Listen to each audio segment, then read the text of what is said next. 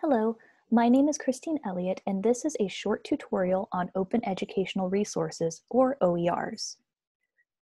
We are going to quickly define OERs, explain how they can be used, and how you can find them to support your own research. So what is an OER? Open Educational Resources are teaching, learning, and research resources that are free of cost and access barriers. This means that you don't have to pay or share any personal information to access them. These materials can look like primary resources, videos, images, articles, books, textbooks, legal documents, and more. OERs can also carry legal permissions for open use.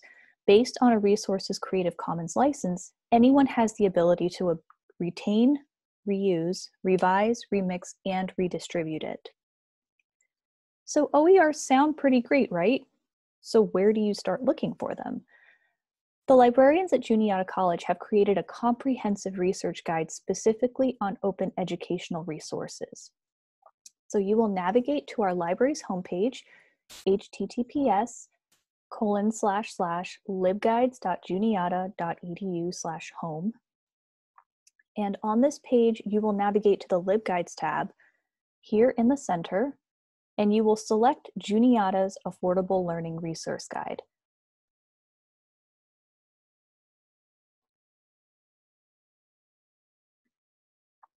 Once you select that guide, you will hit Go.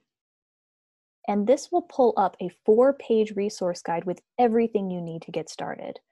This intro page includes my face and my contact information, as well as information on OERs and Creative Commons. The second tab focuses on evaluating OERs. Evaluating your sources is essential, regardless of if it's a book, peer-reviewed publication, OER, or even a video. The resources here provide you with additional tips on how to pick the resource that best suits your needs.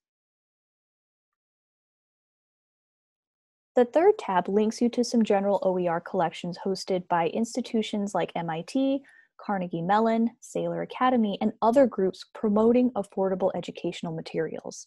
Depending on your topic, you can click your way down through these links to find what you need. Here on the left, over my face, the Mason OER MetaFinder is highlighted. This is a fantastic tool for searching all kinds of resources in one search. So when you click on the Mason OER Finder, it will take you to a search page, and here is where you will want to start your general search. For example, if you are interested in finding sources on women in politics,